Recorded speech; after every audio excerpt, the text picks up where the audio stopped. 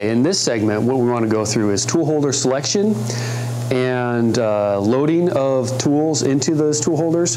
We've talked a little bit about the pros and cons of the tool holders that we've got and when the appropriate time is to use those different types. So to begin with, we have three main types of tool holders for holding on to essentially round shank tools down here in the shop. And they are an end mill holder, shown there, ER collet holder right there, and then this is a double angle collet holder right there.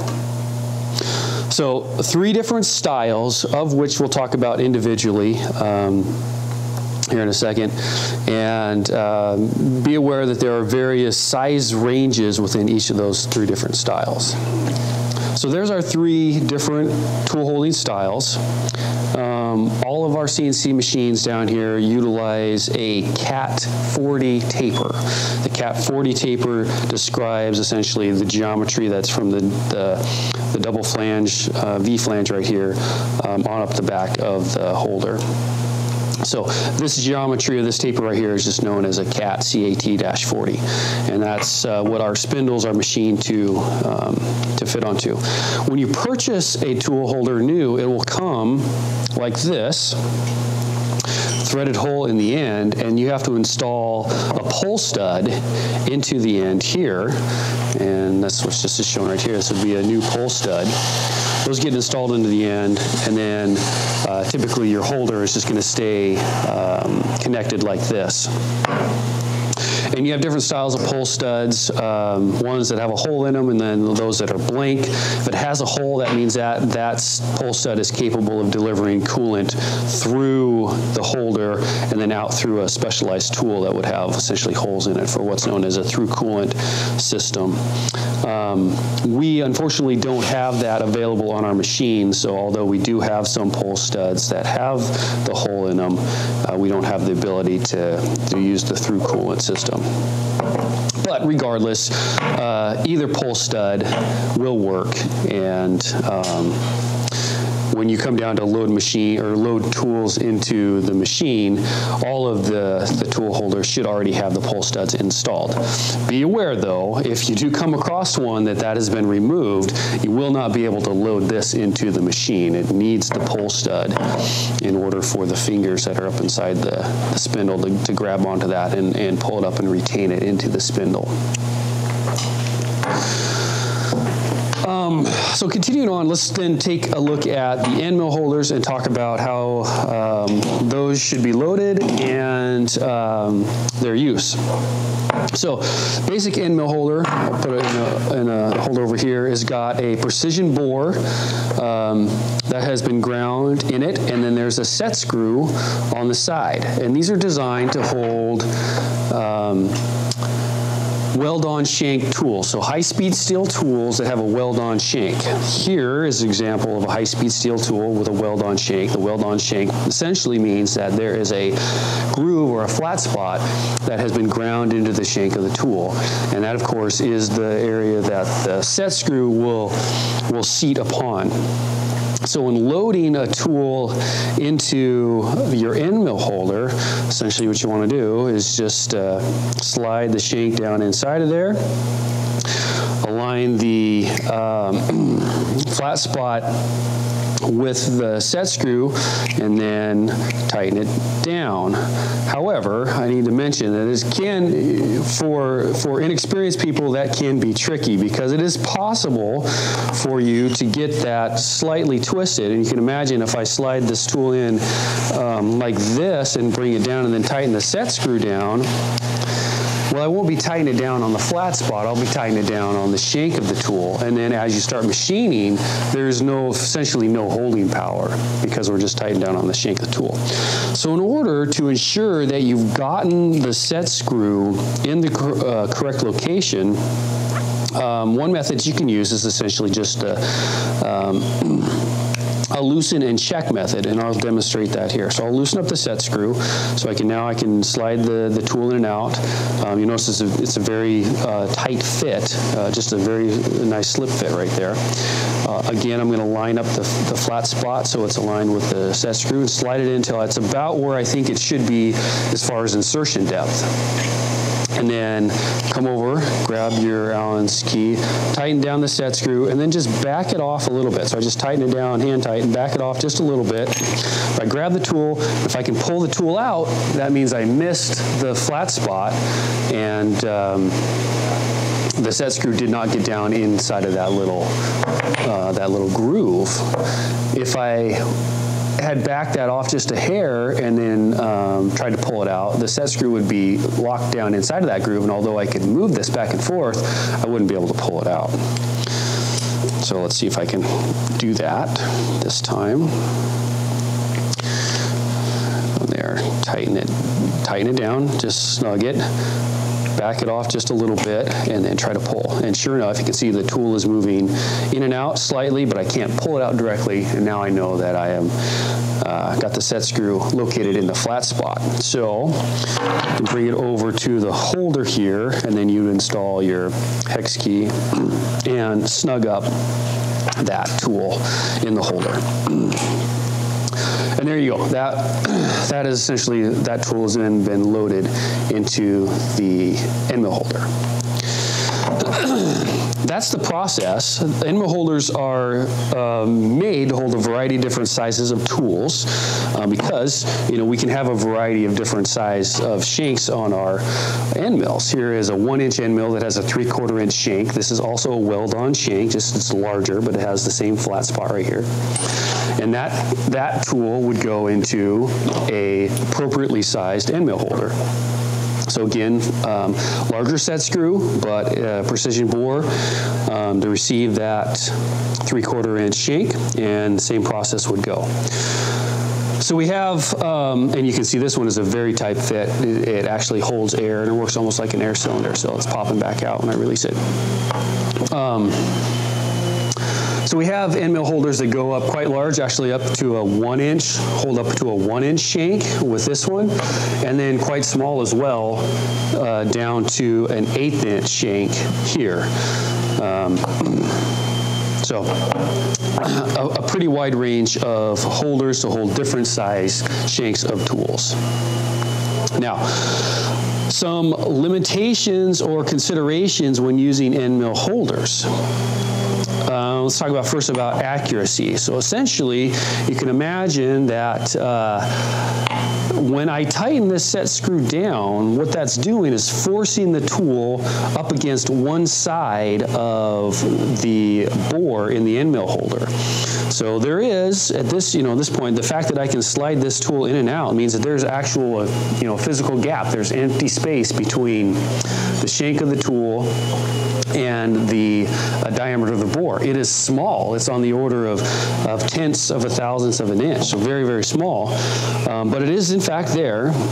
And so when I tighten this down, essentially what I'm doing is bringing the back side. You can kind of think of there's a single line on the back side of the shank that comes in contact with the surface of the inside of the bore there. And so you kind of have the bore right here, and you're pushing the edge of the end mill all the way over to that side, and that's going to just build in naturally some run out in your tool.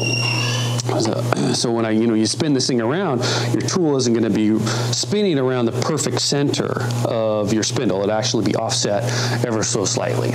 And depending on the tolerances of your part that you're making, that may be significant or may not be. But it is a consideration that you need to understand that it does exist, and you may want to account for that.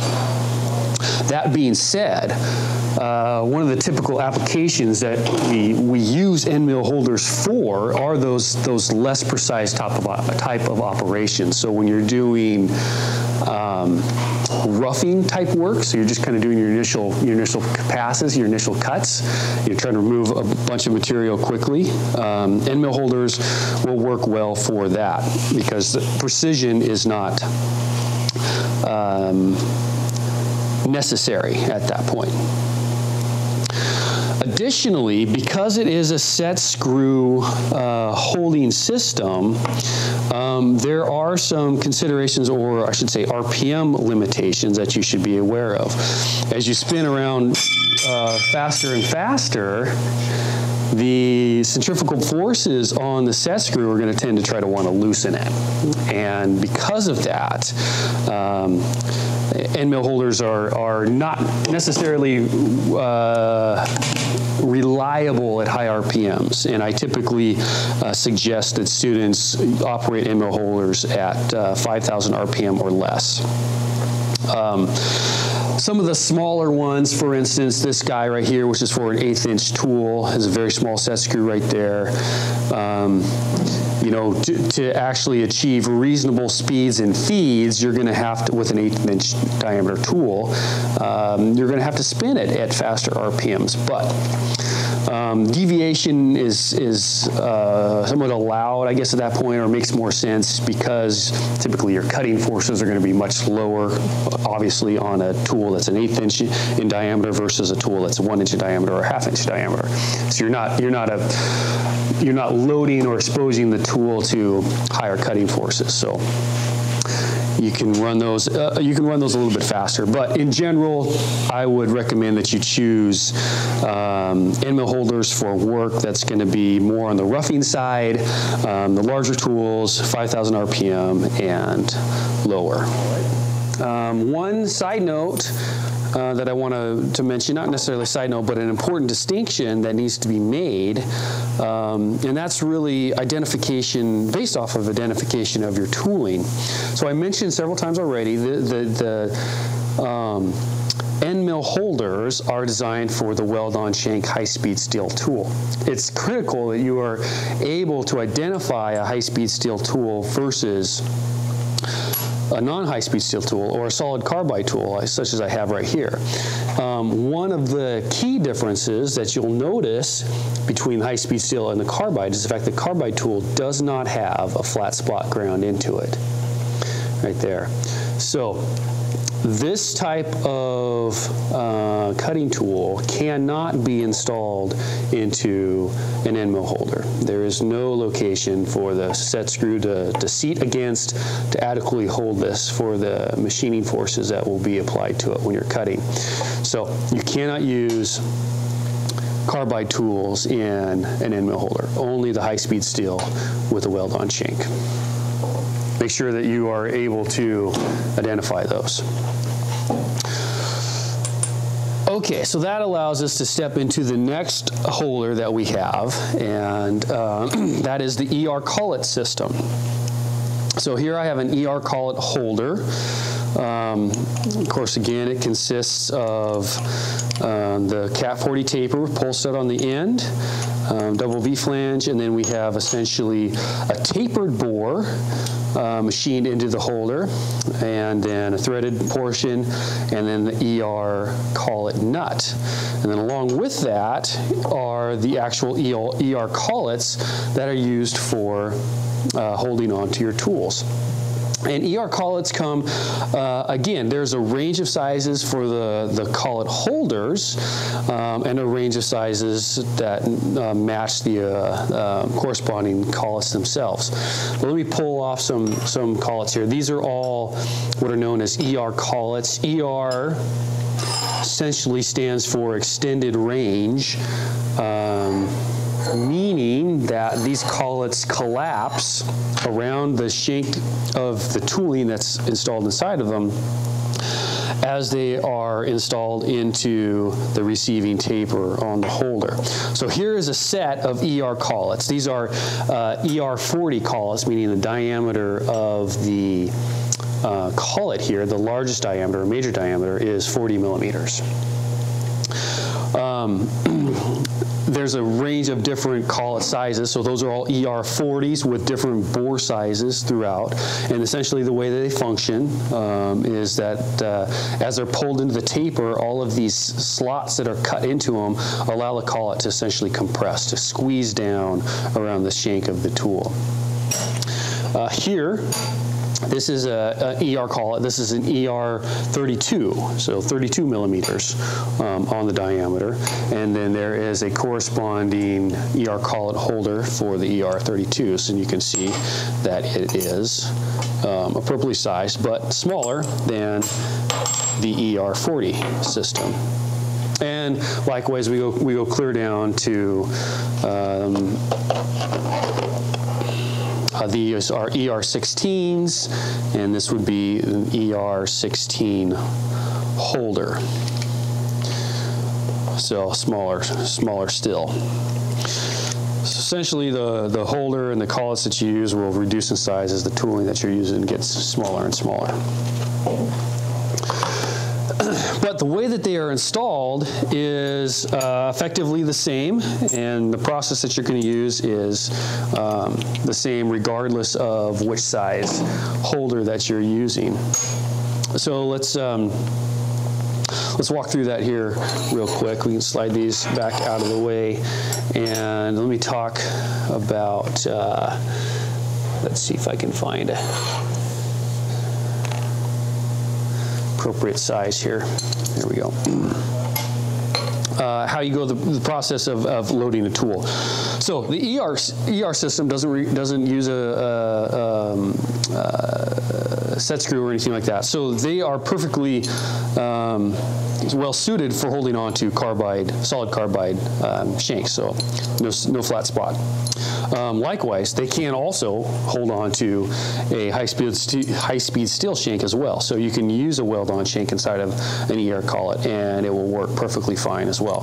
So the ER collet system is actually the most versatile tool holding system that we have. Any round shank tool you can load and hold on to with an ER collet. So an end mill, a drill bit, a reamer, a countersink, any of those options, essentially the ER collet system can hold on to. Now, installing the ER collet into the holder has got just one little nuance, and that's just totally based on the function of the collet itself. The design of the collet, as you can see, has a short taper up on top, a long taper here on the tail end, and then there's a groove cut around up near the top. And again, as this collet is seated into the receiving taper, and that's done by tightening down on the nut, what that will do is squeeze the collet in around the shank of the tool, and that holds it. But these have been designed with the taper geometry right here is a self-locking machine taper, which basically means as I tighten this taper down or force it down into the receiving taper on this end, it will friction lock in place. And I would not be able to pull that thing out. So if I grabbed a hammer and stuck my tool in there, grabbed a hammer and beat it down in there, I could not just pull that thing back out. I'd have to have some way to grab onto that collet to pull it out. And that is the reason that this groove exists on the collet right here, so that you can get something down inside of there to pull that collet out of the holder when you're taking it apart. That's accomplished with an eccentric ring that's mounted on the inside of the nut. So this is the large collet nut here, so that you can easily see. But you'll notice that there is an eccentric ring. So basically, a large part and a smaller part. And this is basically a washer that's pressed inside of the nut. And the function of that is that this large part right here is intended to set down inside of the groove on the collet itself, so that when I pull this thing out or unscrew the nut, pull the nut out, you've got basically this groove that washer is sitting down inside, and when I go to back it out, it's going to unscrew and come up and hit up on the upper end of the groove here, that washer will, and then as you continue to unscrew it, it'll basically pull the collet up out of the taper and break that friction lock so you can get the whole system apart. The nuts and bolts of that is when I put this together, I have to make sure that I am engaging this nut, or excuse me, engaging the eccentric washer in the groove. And there's a little trick to do it. You can't just take the collet and push it in there and expect it to seat upright. Now, if I flip this thing over, you know, just putting those two things together and flip it over, you'll notice that there is a gap. I can see space between the collet face and the face of the nut there. And that's because this washer is essentially hitting up here on this bevel, on this tapered part. And you don't want to do that. You want to be able to get the washer to fit down the side of there. A simple way to do that, you just basically rock the collet towards the side of the nut that has the taper, and then you just roll it through. And then when I flip that thing over, you'll notice that on this nut, it essentially sits flush and flat, but there is no gap, there is no space as I look around the interface right there. I can tell that the bevel on the collet is seated up against the mating bevel on the inside of the nut. So you put the collet into the nut first, just like this, and then you'll take these two over to your holder and then set those down inside of the holder, and then screw the nut down onto the holder a little ways just so it starts to tighten up a little bit. Then you want to grab your tool and slide it into the, I went a little too far, slide it into the collet itself, and then you can snug it down. And if you're interested in achieving a certain amount of stick out, you can measure that. Depending on how critical it is. If you're setting your tool lengths off, you can have a precision setup to do that, or if you're just trying to reach roughly a certain amount that you've kind of designed your program to run on. So let's say I need to have 2 inches of stick out, roughly 2 inches of stick out on my tool here, because I know I programmed my program to need that much to stick out to reach down over some fixtures or something. Set my tool length, and then you can hand tighten that down. And then in order to lock it in or torque it in, you need to grab the appropriate spanner wrench. So there are a couple different sizes that we do have. This is the large size, so this would fit this guy. It's going to engage simply by dropping into those grooves just like that. And then you just come over here, grab it, of course, and you want to put a pretty good amount of torque. We don't have a torque wrench for this, but you do want to snug that up tightly. So you can ensure that it'll hold all the machining forces for you. There is appropriate size spanner wrench for the different size collets. So again, for the ER40, it's going to be this guy.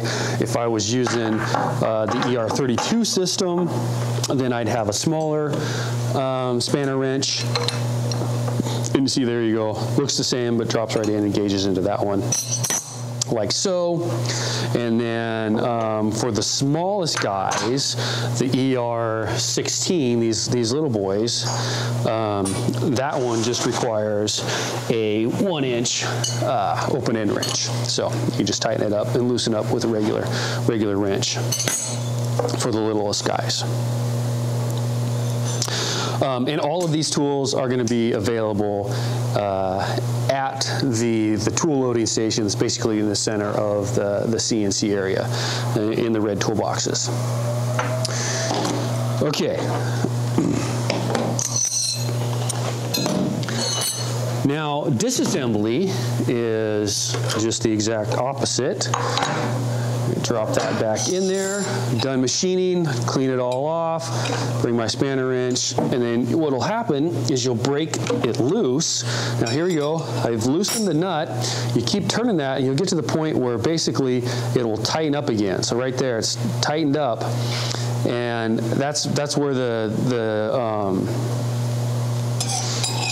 collet is basically friction locked, and in order to break that loose, I'll have to grab the spanner wrench again and then put that on there, and then I can snap that loose and then pull out my tool, take the system apart.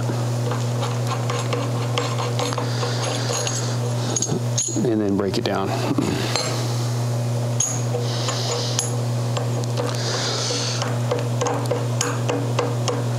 Okay, now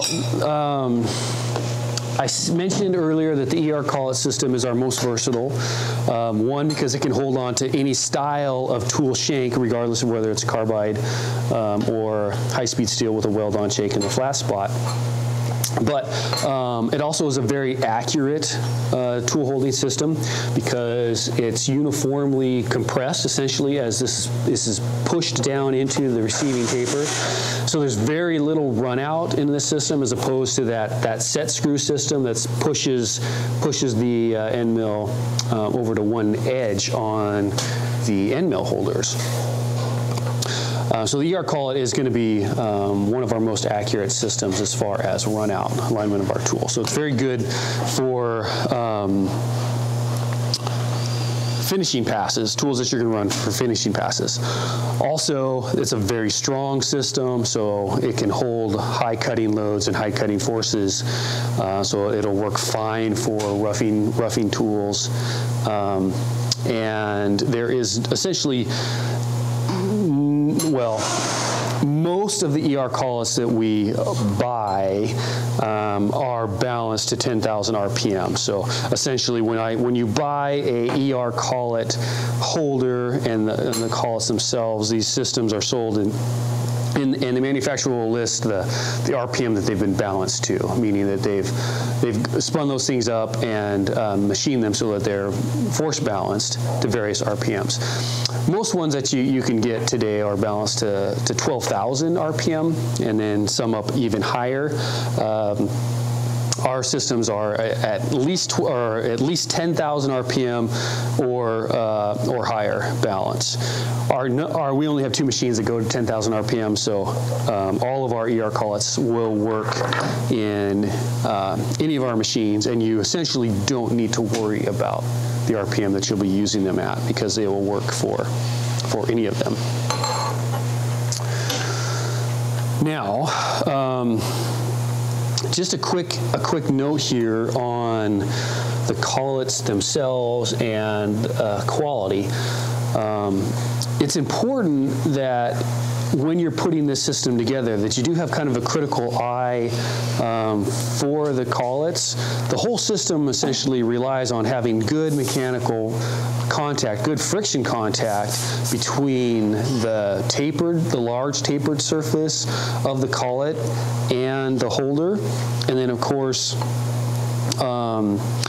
the precision bore on the inside of the collet and the shank of your tool.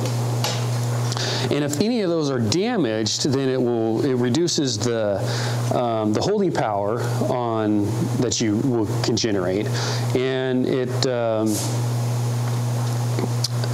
can also reduce accuracy. So if we just take a quick look at these two, maybe I'll even pull in here a brand new one because it's maybe a little brighter, you can kind of see it better. But what I wanted to point out, this center collet, which is one that's been in use for a while, and I've actually pulled it out of service because you can see here on the edge there's a bunch of edges that have basically been damaged, and that's likely from improper loading of tools into the collet, potentially from crashes into fixturing and stuff, from tools holding on this, or the tool gets jerked in it.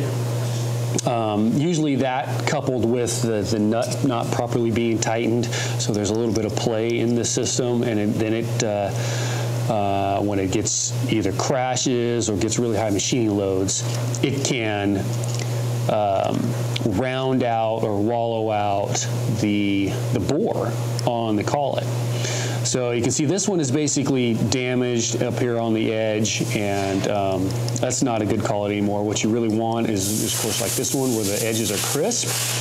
There's a little bit of a broken edge there to keep the burr away, but basically they're sharp and crisp, like on those two right there, and there's no burrs or bumps like that. So when you are putting your collets together, you want to just take a second and inspect the bore of the collet and make sure that it's in good shape. And you also want to inspect the taper on the outside of the collet, that there's no nicks or gouges, of course, chips down that might be caught down inside of the grooves. All that was going to interfere with the compression of the thing. So essentially, you just need to take good care of these collets. They need to be clean and well cared for, so they don't have a bunch of nicks and gouges and stuff on them. You don't want to drop these. You don't want to kick them. All that kind of stuff is going to cause damage that, when you start putting the system together,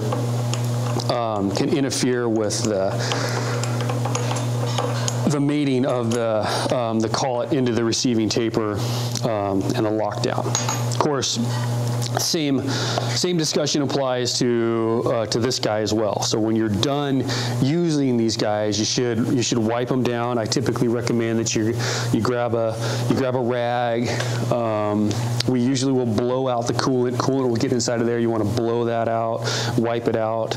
Even though the coolant has got corrosion resistant stuff, it's still a water soluble coolant. So if it's left in there, it will corrode over time. But wipe it out with WD-40. Typically, I'll even just spray the adapter with WD-40 and just wipe all that stuff out.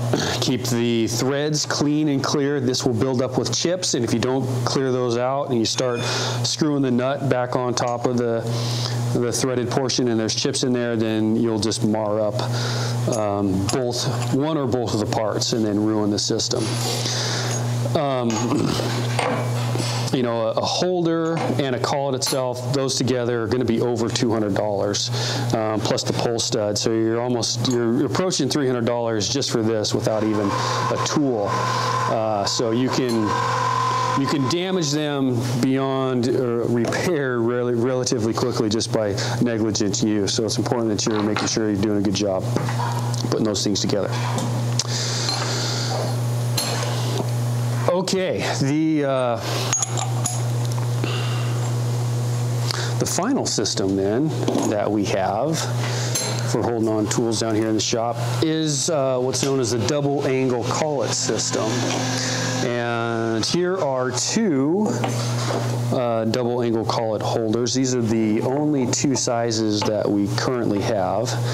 So essentially, it's similar to the ER collet system. You've got the holder itself with a bore and a very small taper, and then you have a nut. We have a large and a small side. I think this is a DA 200, and I think this is a 300, but I don't remember exactly. These are the examples of the collets that goes with the double angle system. Again, both are double angle systems. They're just two different sizes, so scaled up and down. And the geometry is different from the ER collet. You can see, of course, the ER collet has got the long taper in the back. The double angle system just has a short taper and essentially two different diameters. And that's significant for the application that they're intended for. So the ER collet, which I mentioned is a universal holder, can hold anything, but primarily, it's designed to hold high cutting forces because of that long taper. So it can handle heavy machining loads. The double angle system does not have that same taper. It's just got a little taper right here, and that lines up with the taper on the inside right there. But that doesn't put the same amount of compression force or squeeze onto the shank of the tool. What that essentially means is that double angle collets are not intended really for handling milling loads, machining loads from milling tools. We use them primarily for hole-making tools. So they're excellent for drill bits. Probably your best choice for a drill bit. They are your best choice for a drill bit. Also countersinks, reamers, essentially, that type of stuff. Hole making and hole counter bores, those type of tools. But you do not want to use these to hold on to end mills. So to load one up is really simple. There is no friction lock associated with this collet. So when I tighten it down, when I loosen the nut up, it's just going to come right apart. So I don't have to engage any kind of eccentric washer in them. So you just put the holder right down into the table holder. You drop your collet in. Typically we'll install the nut and run it down again just so it just barely starts to tighten up.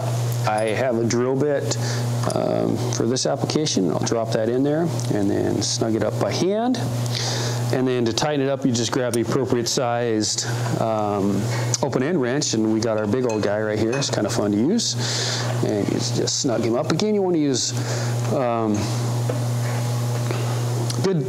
good torque. Tighten that down so that it's held securely in there. And then that guy is ready to go.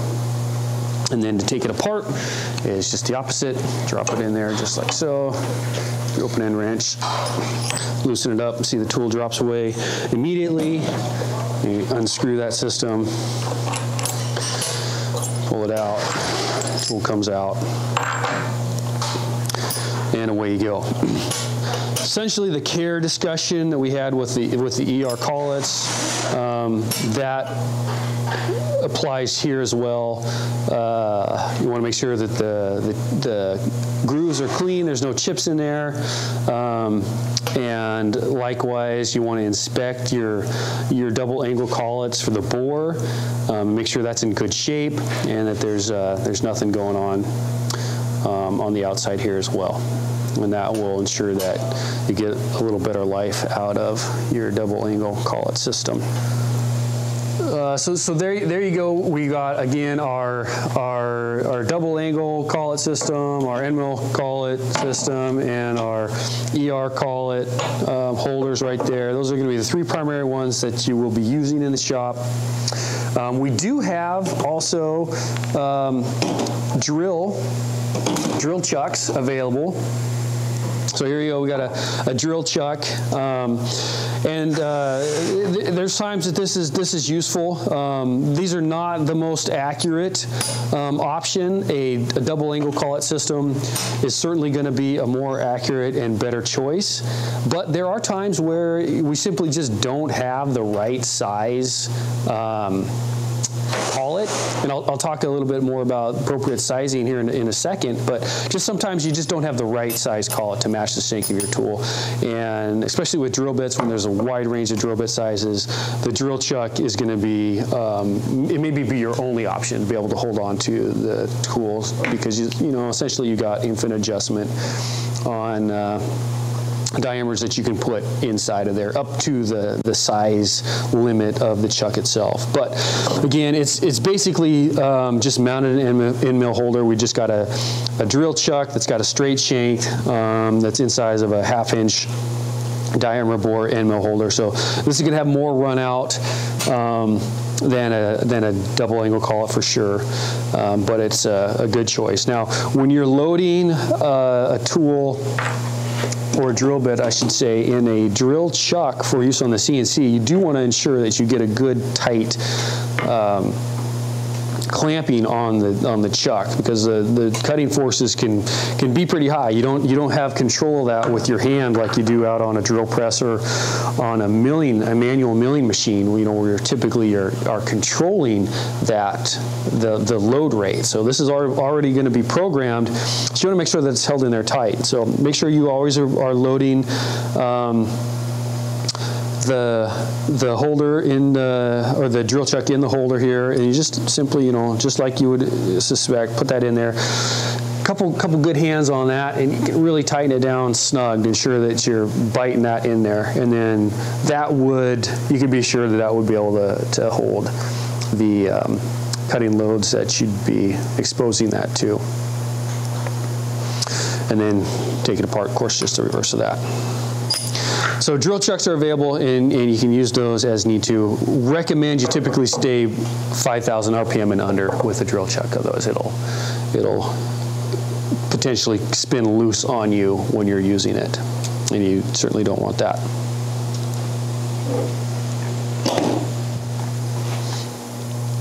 So I want to take just a couple minutes here and talk about this, essentially, again, reiterate how these two collet systems are working and some problems that arise with improper loading, just so everyone understands the impact of ensuring that they're picking essentially the right collet size for the particular tool that they might be using. So again, there's our two collets that we have, the ER collet system, double angle collet system.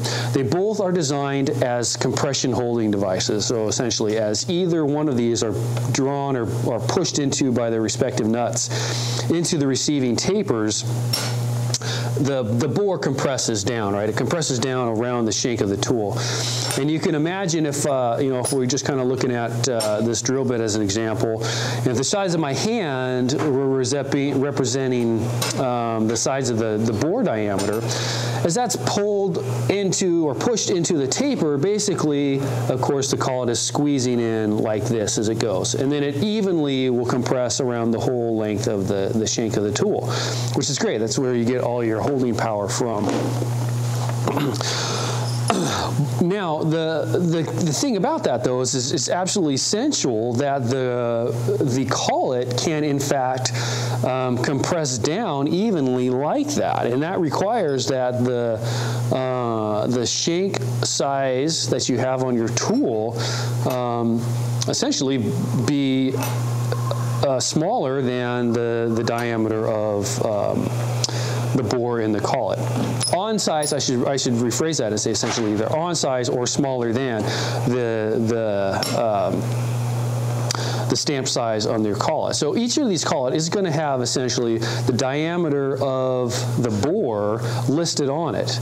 In this collet set, sometimes the smaller ones, they have a harder time getting it on the collet. So you'll have a labeling system. Often the smaller ones will have it laser etched on the edge of the collet itself, but you need to identify that, and so you know what the diameter of the bore is. If that's been worn off, then certainly grab your calipers and measure it so you got some idea. But essentially the problem that we often have with students that are new to this, they'll find a collet that is not the right size, but try to force a tool into the wrong size bore.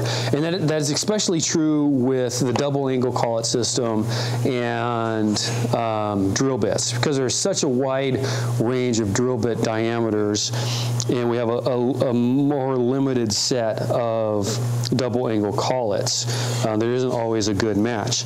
What you need to recognize is that either one of these types of systems is essentially designed to hold on to the shank tool size that matches the diameter of the bore, or smaller than that value, typically down to around 15 thousandths of an inch.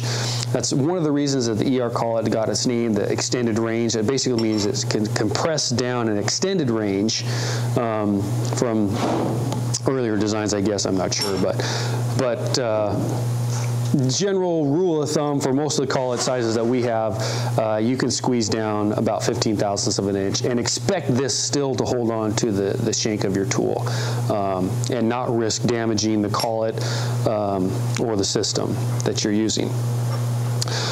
What happens when you deviate from that, so if you go too small, then, if you go too small on the underside of 15, then this won't be able to squeeze down far enough to adequately grip the tool. And then you can have what can happen is this guy can spin inside the bore of the collet when you're machining, and that will just essentially wear this guy out and wear out the shank of your tool.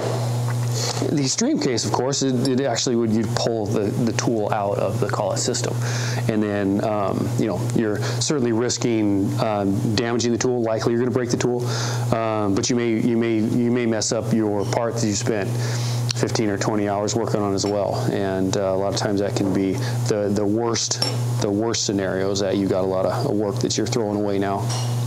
So on the underside, you can be too small, and then you won't be able to adequately hold.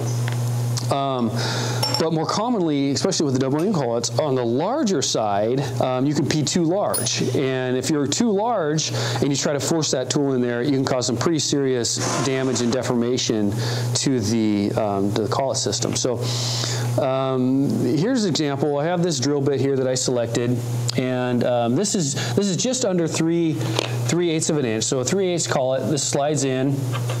And you notice as I slide this in, it slides in freely. There's a little bit of space. The gap on the slot there doesn't open up at all. But when I install this in a holder, that would squeeze down. I can even do it with my fingers, and it'll start holding onto the shank of the tool right away. So I know that well, I know just from the diameter, but I know that this collet and this tool would work together well. Alternatively, here's the next size down collet, which is a 23/64. If I slide these two together, so immediately I cannot just slide that in directly, but as I force this in there, if you watch that gap right there, you'll see that it actually opens up and expands a little bit. And that is an indication that the shank is too large for the diameter of the bore that's in there. You'll also notice that, maybe you'll notice that as I do that again right there, so you can see that in the camera, that it's not opening up evenly. Right around here on the edge of the shaft, you can actually see a little gap. And that's where essentially what's happened is, normally, like I described, the collet's designed to go down like this. When I put a larger tool in there, the larger tool doesn't evenly spread the collet out like this. It basically pops it like that. And then when I take a collet that's been deformed in this case, and I drop it into, its mating holder, and then squeeze it down in there, and then I squeeze it back like this. And so I've really just deformed the collet really badly, and that can cause some pretty serious damage to the collet. One, it's not going to hold well because instead of being flat, it's going to be all kinds of weird shapes. But you get damage that can be shown similar to a couple of these. These two right here are really prime examples. You can see that they're just not even round anymore. Some of the gaps are totally closed up. These have been crushed in.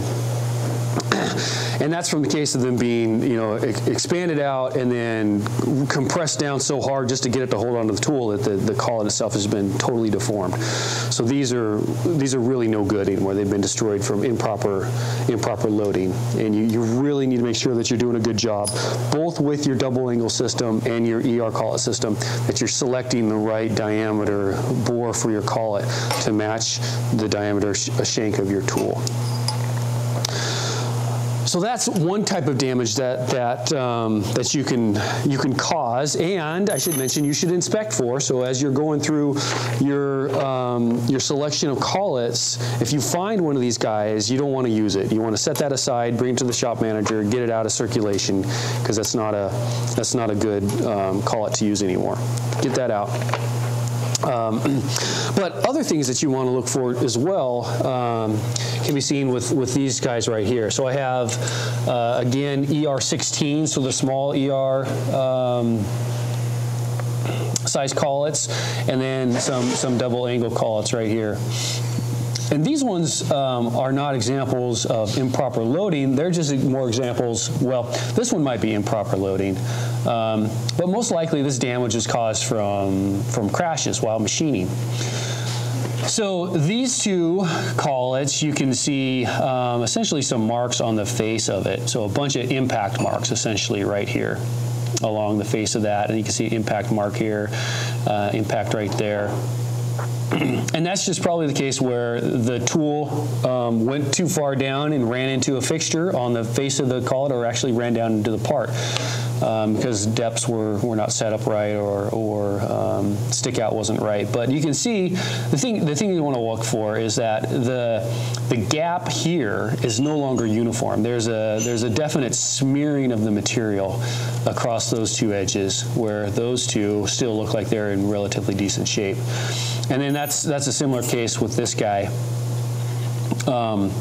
lot of smearing of material. There's a lot of burrs that have been raised up in there.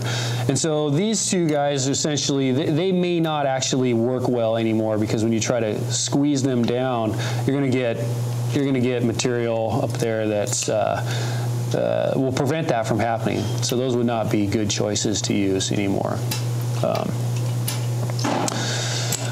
For the ER system, here's another example. This one's probably was impacted. There's a chip right here. This is kind of one thing I wanted to show with this one. Right here on that edge, that's been rounded off or chipped off. Probably because this was smashed into some material, and there's looks like some smearing. The hole doesn't really look round anymore. It looks almost hexagonal. So something definitely impacted right there. Took those edges out, and so that would not be a good choice. Now this one, this is a case where this guy, the tool may have been loose. It may have just wrapped it into something. So you can see that basically this side is crisp. There's relatively good edges, but this side here you can see has definitely had an impact, and then that's been deformed and essentially crushed in, and there's almost what looks like a big chamfer on that edge right there. So I would surmise that there was a drill bit in there that either ran in something into rapid travel, and that just tweaked it really hard. Or potentially they tried to put an end mill in this guy and do some heavy machining with it, and just the cutting forces itself just pulled the tool over and bent that out. That can also happen if you don't have this guy securely tightened and the tool isn't held rigidly in there. If there's a little bit of play, degree of freedom, then that will allow it to deform and bend over right there. So you need to ensure that you're tightening all your stuff up, and if you do have a crash, you need to inspect your collets afterwards. But especially on installation, if you find a collet that's got a situation that you're not going to want to use it because it's not going to be trustworthy to hold your tooling in rigidly as well. Okay. Oh, damn it. This guy. Okay. Now, after you've inspected your collets, you also want to take a look at your adapters as well. And this is a great example. I highly suspect that one of these collets that has the impact marks on the collet itself was probably in this holder right here. But what I want to point out is, essentially, you look at the upper lip of this holder right here, and you can see that there's a crack that runs all the way through that. So this thing potentially took an impact, but I will say this though, that these holders have a limited life to them. Every time you tighten up a tool and load it in there and it goes through a machining cycle, this is getting loaded and unloaded. So there's a fatigue life that's going to be associated with each one of these holders. And one of the things when they wear out is you can see a crack right there. And so that crack is going to weaken it. You would not want to use this for risk that other cracks could show up, could fly apart on you while it's in the machine and machining. So make sure that not only are you inspecting